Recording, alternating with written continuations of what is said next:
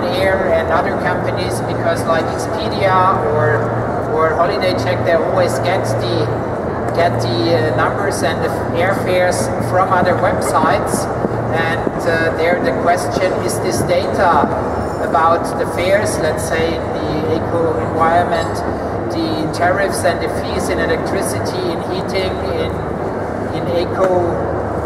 in solar panels, are these tariffs and this information protected?